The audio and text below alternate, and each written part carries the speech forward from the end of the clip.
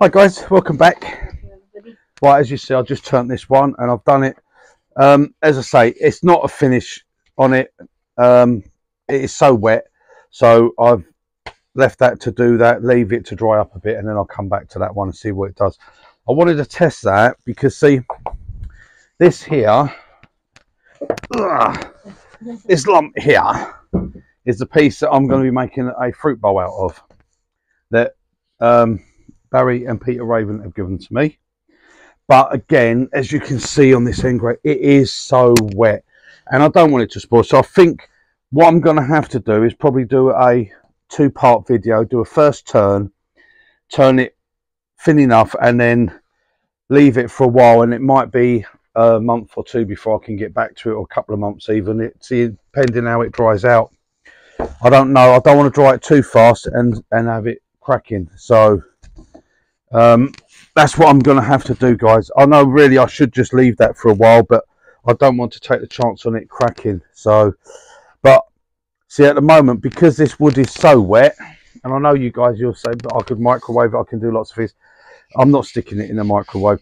It's so wet, I can't put any finish, I can't sand it, I can't wax it. You can see, look, as soon as you rub your hand on it, it marks up.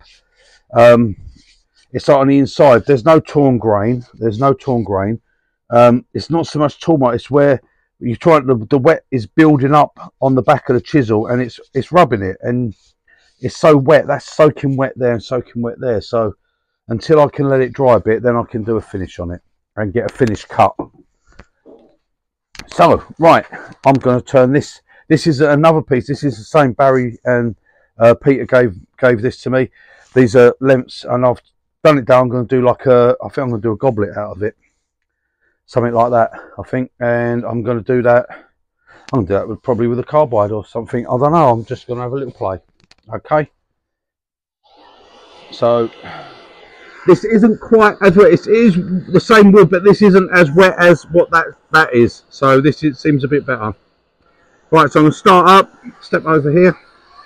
Sorry if I'm talking a bit loud again, guys. I know if I talk loud it makes the... So I'm going to turn my speed up.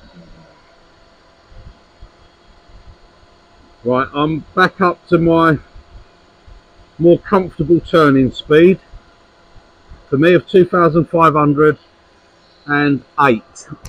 Okay, right, I'm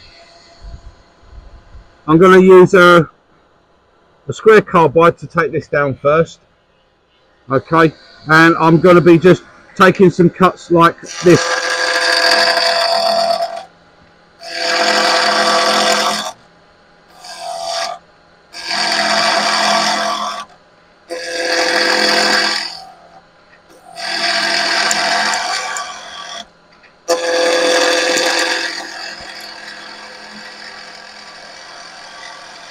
Now I would normally do this, let's say, just with a roughing gouge, but I just thought for a change.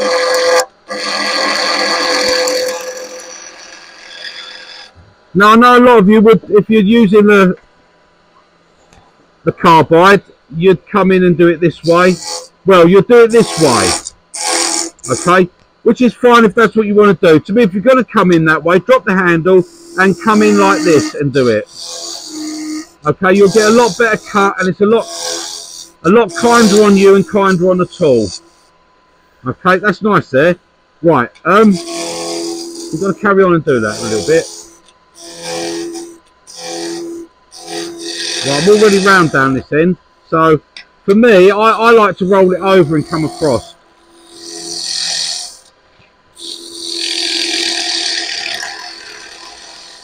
If you get in the habit of doing that, then you'll always do it.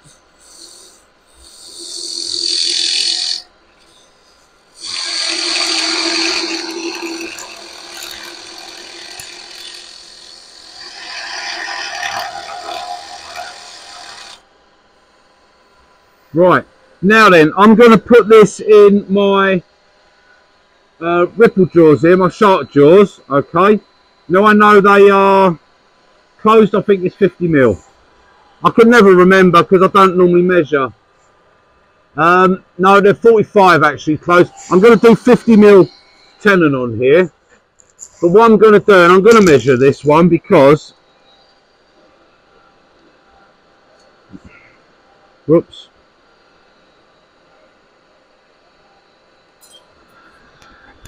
Not having a lot of luck here. I've got a tape measure on here I could use, but you can't see it. Right, let's put it down. Right, okay, I'm going to go for sort of 50 mil. I don't want it...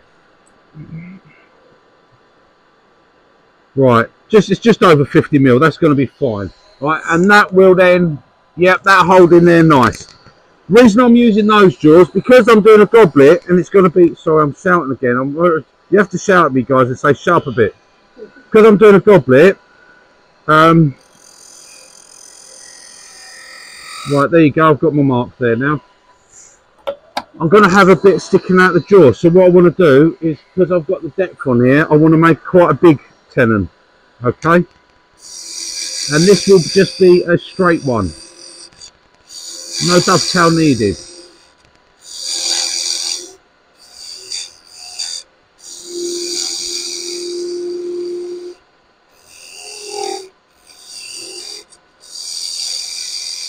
I'm going to go for about that big. I want it nice and clean like that. That's it. That's what I'm going to how I'm going to hold it. Because I can do that because those jaws allow it. They allow me to give that big hold in there. Okay. Maximum support.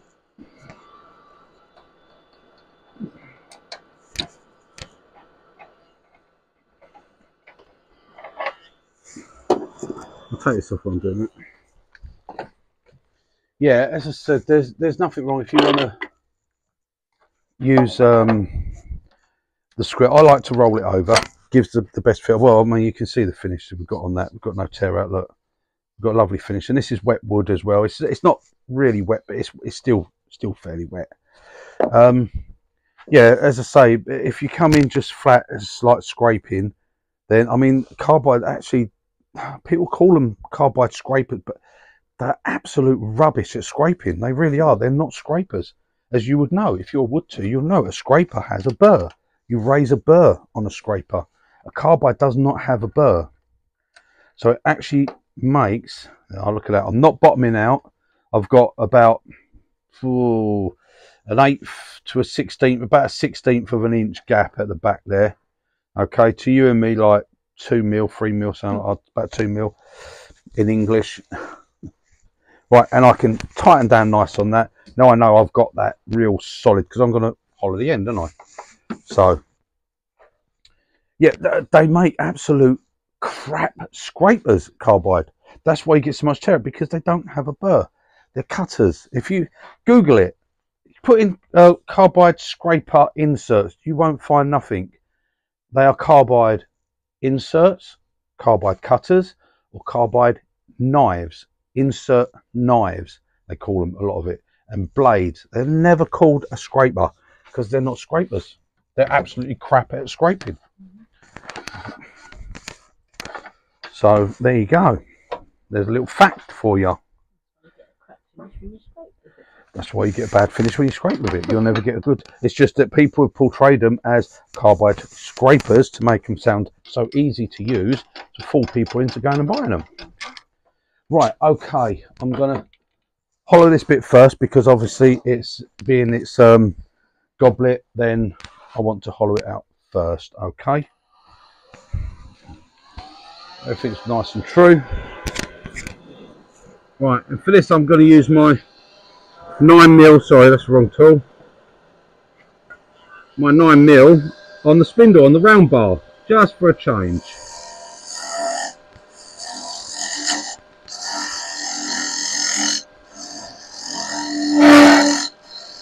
We're going to get a little bit of vibration there because we're end grain and we're quite a way out from the chuck. Yeah, can you move out of my way, please? Full rest, thank you.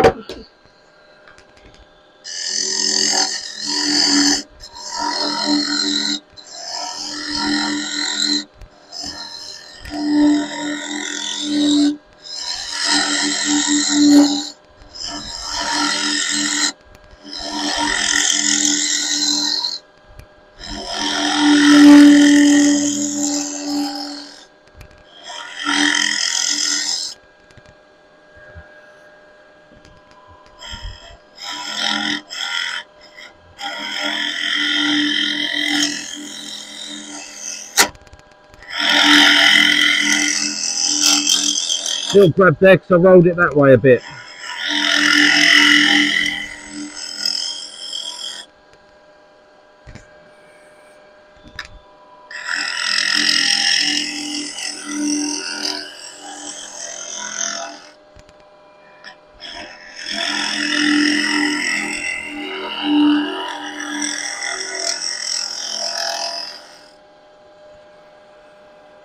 Okay, we've got to get this bottom flat in here. I don't know how deep I want to go really. It's a goblet, so it's not going to be that deep, is it?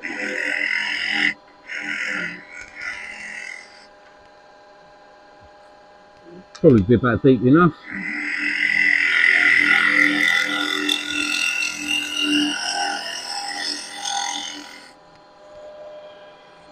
Right.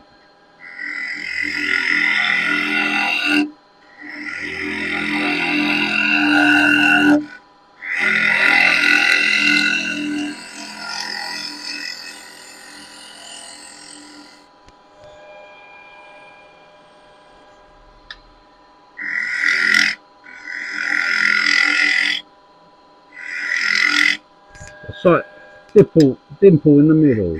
I think I'm a bit high, tiny bit high, because I'm getting a dimple in the middle, see? That's it, it's gone.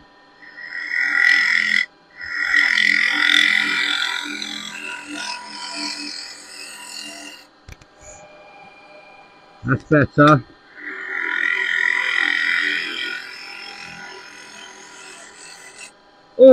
Oh, I just thought of something. Actually, that clip-on light won't actually work on my tool rest, will it? Because I don't have it that high. Didn't think of that. I ain't used that yet.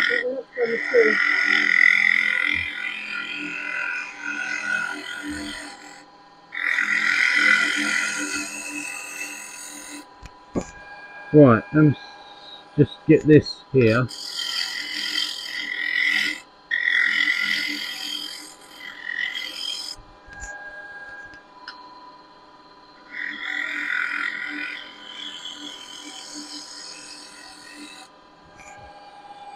I've got a little bump just there I'm trying to get rid of. I can't see it, see?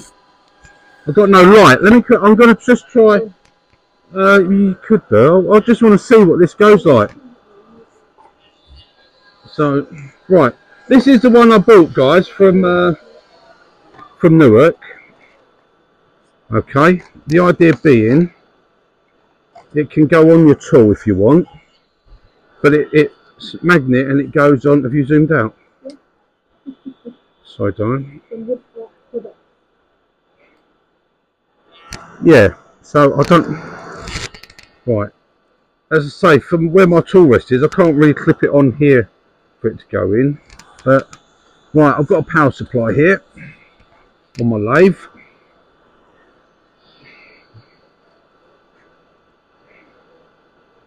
Get a nice long cable, which is nice.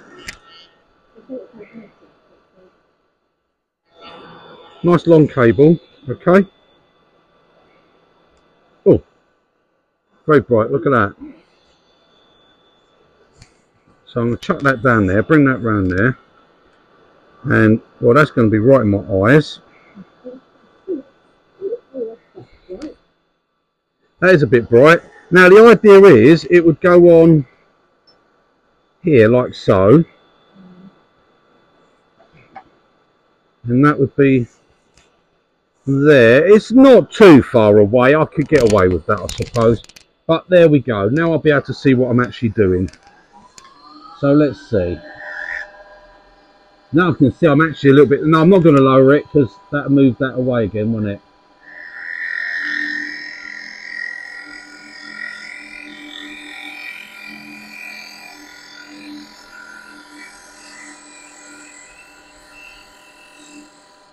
See, now I can see what I'm doing.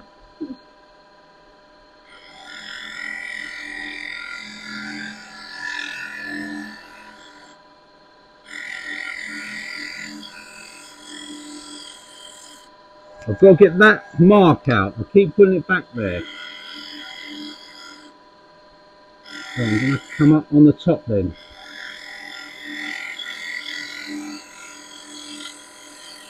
I've got everything. I'm touching this, I'm touching that.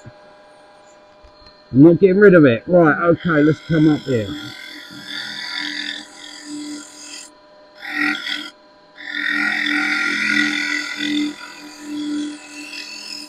So I've still got more to take out yet anyway.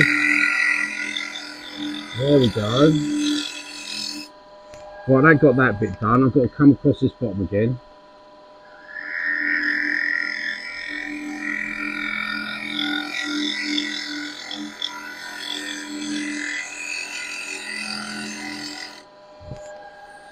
That's it. Getting there. My hand keeps going.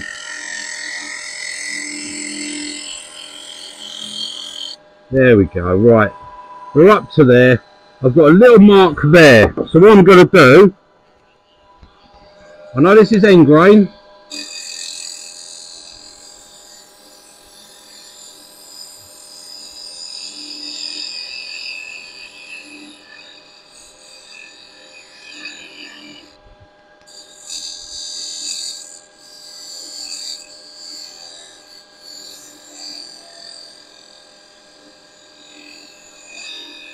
And a little start. I keep getting there's something causing me to bump there. It's annoying me now.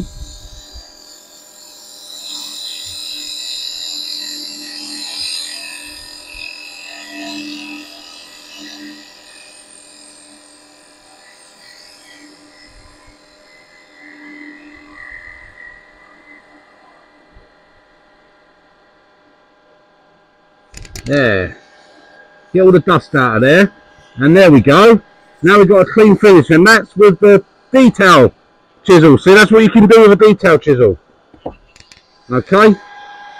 And all that is now, that's the grain that's swirling around in there. Okay, so we'll bring that back there. And what I'll do, I'm gonna actually let me finish that front. I'm gonna move that light over there for the moment. It's out of the way because I'm doing the front of it. I'm gonna stay with the detail actually for this front. Actually, you can put that. Oh, you've got it light. It's on. Right there, and I'm going to just chamfer around that. There we go. Right, now I can come in, I can shape the outside of that. But first, before I do that, I'm going to do a little sand in there. See, where there's a will, there's a way. I just wasn't getting it with that 9mm. As I was coming out, I think because the wood being, well, I can't really blame the wood. I just wasn't getting it. I think I was getting a little bit of movement on my hand, so it's causing me to put a line in it every time. So I went with a detail chisel and took a push cut down it, which I wouldn't recommend doing with any of the other tools really, but the detail can do it. There we go.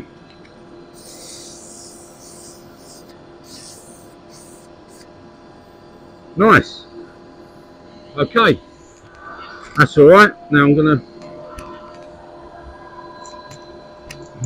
turn that off. Yeah, no, I'm quite pleased with that actually. I'll have to try that again on some other things. Quite pleased with that light, yeah, that was all right.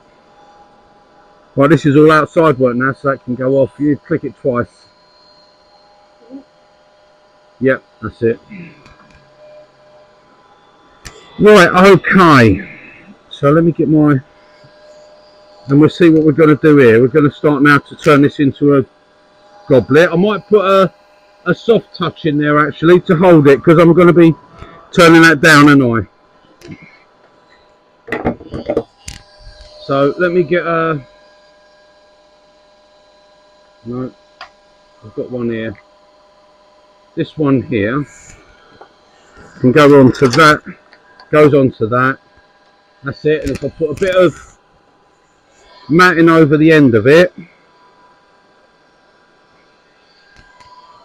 let's turn that off.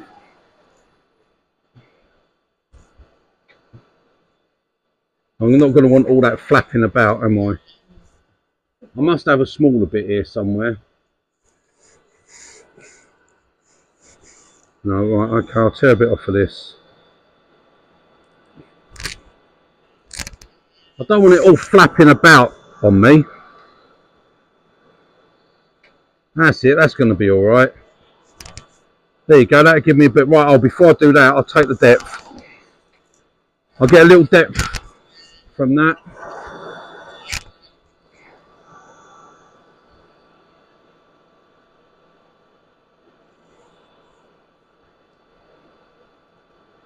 Right, so I want to come in from there. Get a pencil that works. There we go.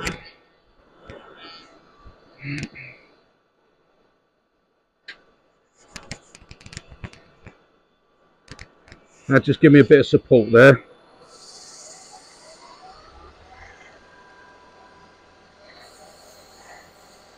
Yep, that's all good. Right, I'm going to go back to the 9mm round for now.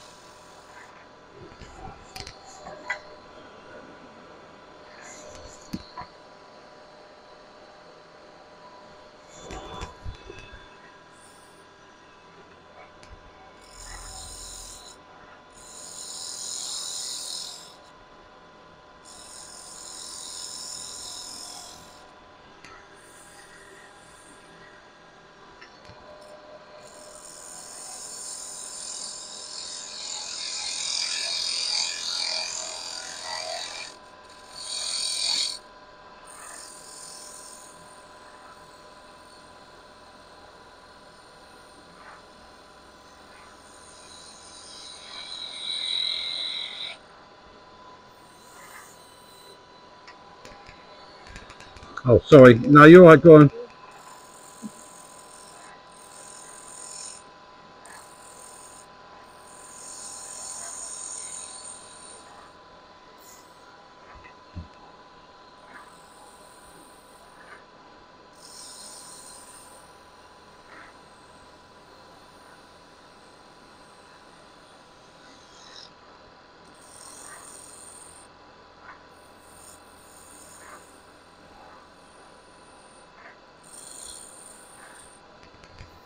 You know, a little bit. I think it's this wet on the tool rest I'm sticking to it a little bit.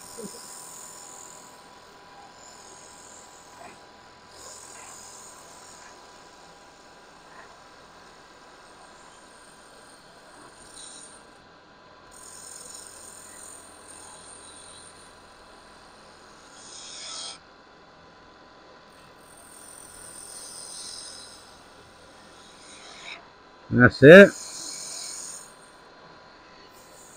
There, just blend that bit there. Oh, don't do that.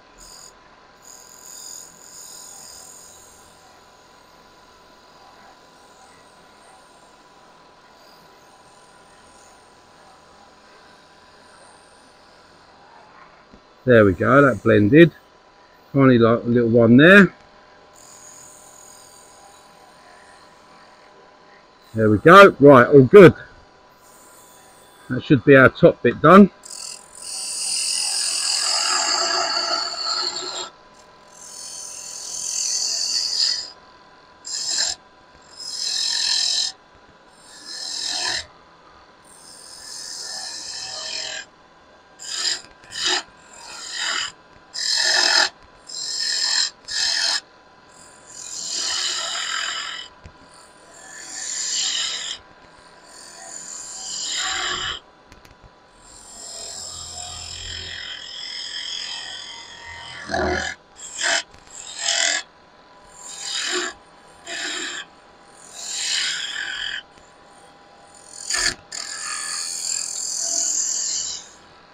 Little skip there, get off.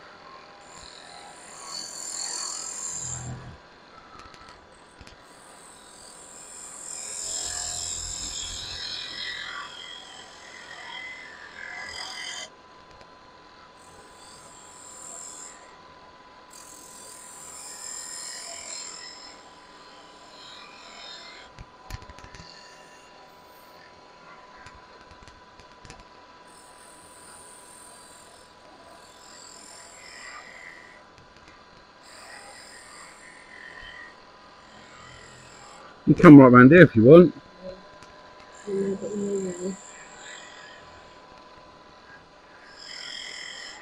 Showing a little bead in the bottom. Can you pass me my detail chisel that's behind you? I thought I've got it, I've done it. Here.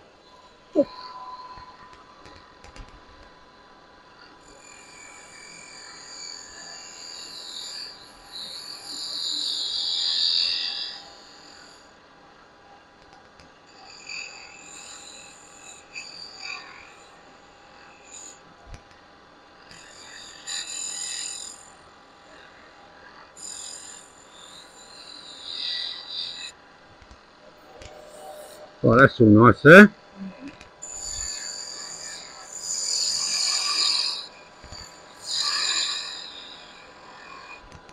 Right. Actually, what I'm going to do, just for a second,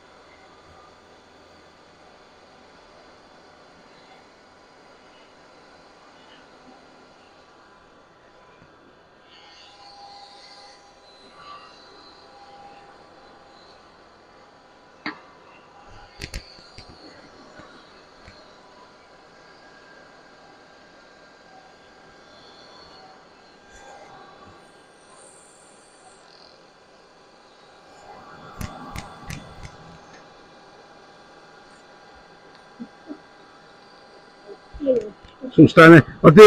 I've turned it quite thin in there, so I didn't want it to go wobble, wobble, wobble, wobble. Because that's what they do. They go wobble, wobble, wobble, wobble.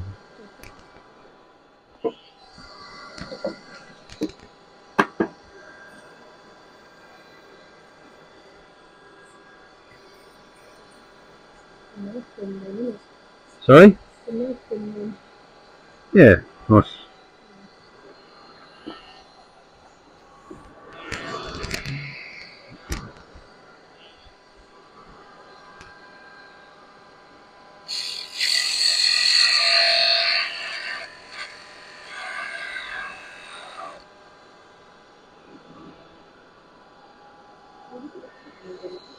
Yeah, it's got some nice grain on that.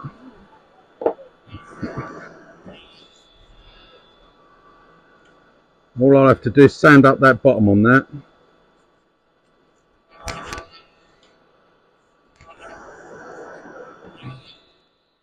Yeah, I'll do a little sand up on the bottom, but there we go, guys. There's a little, take this off, hang on. There we go, guys. There's a little, I can talk like that. I can whisper and you should probably still be able to hear me. That's rather beautiful, actually. There we go. And that was thank you to the, I've got to sand that bottom. I've got a little knob there. I've just got to sand that off. I haven't done it yet. So as you see, I've just parted. Oh, look at that. That's what I was getting confused with, because I've got that swirly grain in that inside there. And look, it's actually here on the outside. Look at that. See that swell? What a beautiful, beautiful patterning. What a beautiful grain that has got. Just got my dusty fingers all over it. Just get a little there. So a little goblet, guys, and look at that. Look at that grain patterns on that. Oh, that's beautiful. So that's thank you to Barry and Peter Raven for that piece of wood. Very nice. I've got another piece over there as well, because I was actually, my plan was I was going to turn that one with the skew on the outside and hollow it, and I was going to do one with a carbide, but I went straight in and done it with a carbide. Look at that, all carbide, guys. Well, they can only scrape, can't they? They can only scrape. Well, yeah, there you go. You keep scraping, mate, and leave us to do the turning. There we go. Look at that. How beautiful is that? What beautiful grain. Okay, and that's all in the inside. I was thinking that was like, I was trying to get rid of that on the inside, but it's not. It's the actual swell. It's the actual grain. The actual grain is doing that swelling round. That is beautiful. That is. I really like that. Yeah. Right, anyway, there we go, guys. All turned with carbide. There you go. You saw it right here. There are the 3 carbides. Okay, detail, square, and 9mm round. I've used the spindle turning ones this time on the round bar, because I was just totally rolling over and doing all that turns and stuff. And like I say, if you come in and use your square like a skew, you can get that lovely finish on the outside, and you can actually follow that curve right round. So there you go. Right, toodle pip, guys. Cheers. Bye, guys.